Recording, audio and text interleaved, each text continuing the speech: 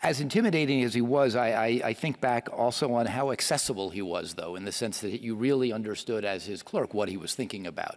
Cases, what he was thinking about, the historical events he was recounting. He certainly didn't hide the ball. He, in the roughest language and the most explicit language, would tell you who the heroes were, who the villains were, what he thought about the advocacy we had just seen.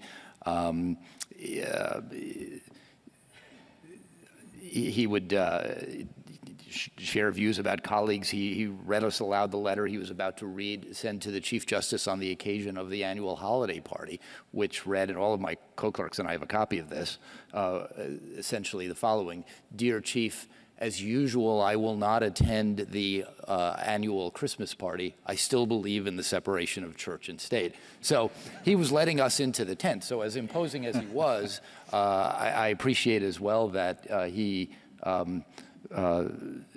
gave us access to his take on just about everything. And he was, you know, he cared a lot about what we thought about things. He listened to us. He asked us questions. There was a real dialogue between the clerks and the justice. But gosh, did he know who was boss. So, you know, sometimes you would get this treatment of, he would point over to his wall where there was a commission. Yes. And he would say, now, what's over there? Could you go take a look at that? And whose name is on that commission? And then he had this you know, sometimes people would say, well, you have to do X or Y or Z. You know, you have to, in that case I told you before, you have to vote for Mr. Torres.